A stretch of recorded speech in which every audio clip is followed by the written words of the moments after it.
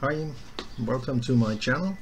My name is Karsten, and a couple of years back I lost my complete vinyl and CD collection. So right now I'm trying to re-establish it. But I decided not to buy any vinyls anymore.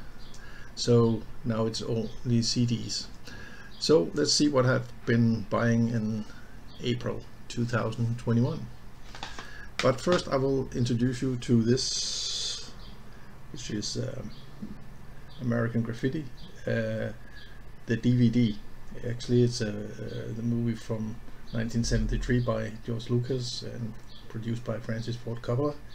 In this you'll find a very young Richard Dreyfuss, Harrison Ford and Ron Howard, so later became a very good director. This is to me the masterpiece of George Lucas.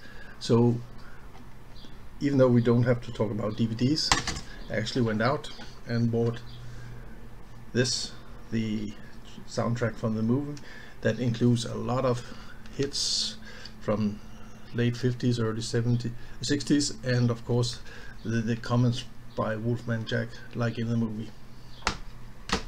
So my taste in music is broad, I think. So I bought I bought 4 CDs from country music. First one here is Keep on Rocking by Confederate Railroad. And then I bought this one, Laying the Antebellum, Need You Now. I think it's a quite good album. I've always been a fan of Trisha Yearwood, so I bought this one, Where You Wrote Leads, where she sings a duet with Garth Brooks.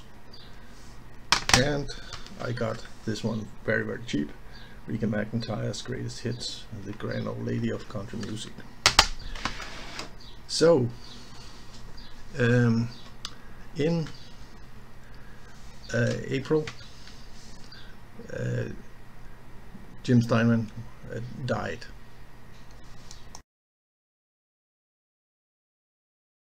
So I went out and bought this Bad for Good, his solo album. I tried to find Meatloaf Bad Out of Hell 3, but I haven't been able to find it for a reasonable price yet. But anyhow, this is Jim Steinman's solo album. Was supposed to be a follow-up on Bad Out of Hell with Meatloaf, but Meatloaf had problems with his voice at that time, so the record company asked Jim Steinman to do it by himself. Now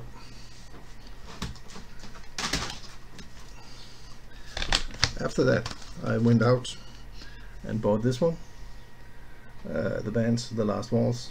Actually it's a fantastic album. He has a lot of guest performance on the vocal side, like Ronnie Hawkins, Neil Young, Joni Mitchell, Neil Diamond, Dr. John, Muddy Waters, Eric Clapton is here.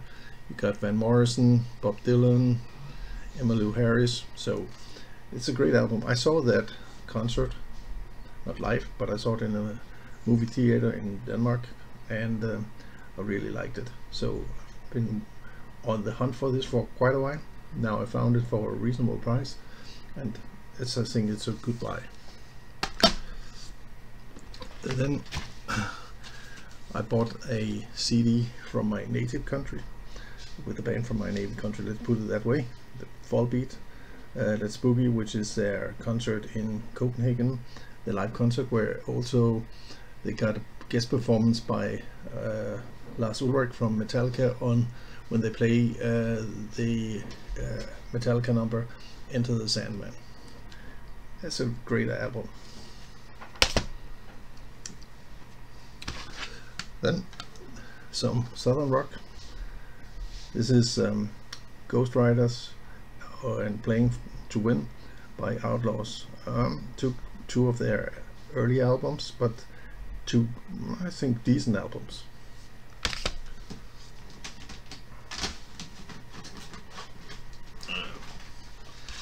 Now here's one more concert that I've seen on on television. It was the live concert from Central Park with Simon and Garfunkel, and I still think it's a fantastic concert. You got all their hits, so to speak, like Miss Robinson, America, Homeward Bound, Scarborough Fair, Wake Up Little Susie, Slip Sliding Away, Kodachrome, Bridge Over Troubled Water, The Boxer, and Sound of Silence, and a couple more. A very good concert. Then, as a supplement to my other Springsteen live album, here is Live from New York. This one includes 6 additional performances, like Lost in the Flood, Born in the USA, Don't Look Back, Jungleland, If I Could, what was this here? If I Should Fall Behind, and Ramrod. So it's a supplement to the live albums. It's called 7581. Fleetwood Mac's masterpiece, Rumors. I got that. You have all the Go Your Own Way, Don't Stop, Dreams, Oh Daddy. I mean, this is just a fantastic album. Then you got Fleetwood Mac live. Here you got Monday Morning, Dreams, Oh Well, Over and Over, Sarah, Never Going Back Again, Landslide, Go Your Own Way, Don't Stop, The Farmer's Daughter. I mean, fantastic album, and a live concert which I actually saw live in 1980 in Frankfurt, so with 35,000 other people. So it's a trip down memory lane. Then I got Uriah Heep, and this is Sweet Freedom. I like the numbers like Stealin', Sweet Freedom, Circus. I mean, there's also 3 bonus tracks. They have a original edited version of Stealin' and 7 Stars as a previous unreleased version.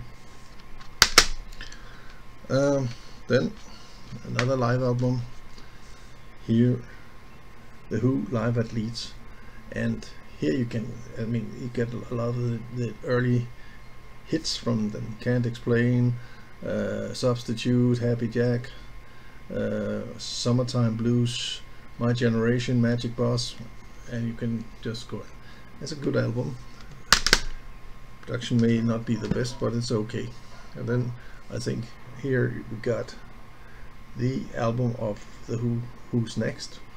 You got here Bob O'Reilly. You got of course Won't Get Fooled Again, but a lot of other very, very good tunes. So 16 tunes on this album is very, very nice.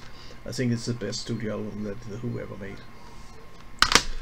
So I also went out to buy some prog rock, and I got this one, Marillion, Clutching at Straws. It's a good, very decent album. It has everything is about staying in hotels and living on the road. So I think that was a very nice buy.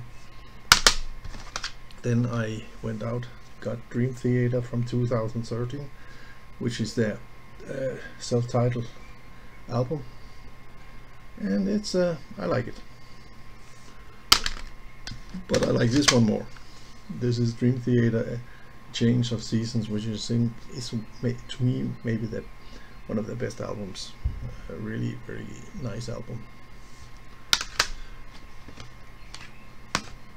And then, of course, as I've been a huge Yes fan, I went out and got Relaya, the first one without Rick Wakeman, but I still think it's a very good album. And then I got this one, Union, which features John Anderson, Bill Bruford, Steve Howe, Tony Kaye, Trevor Rabin, Chris Squire, Rick Wakeman, and Alan White. That means it's the most of the lineups during the time of Yes, at least the first 2 decades. And last not least, I got this one, Rick Wakeman, Return to the Center of the Earth. It's a fantastic album. He has a lot of guest vocals like Justin Hayward, Trevor Rabin, Ozzy Osbourne, Bonnie Tyler, Katrina, and I'll try to Leskanik, I think it's pronounced that way, and Tony Mitchell. Of course, it's with the Symphonic Orchestra in London and English Chamber Choir. So it's really, and he has it's a concept album like the first one, Journey to the Center of the Earth. Here the narrator is Patrick Stewart, well known from Star Trek. I got one more thing, and I have to go down here and pick it up. I went out and bought this one. Here are 5 CDs with the Canadian band Saga. Here's In Transit. It's a live album.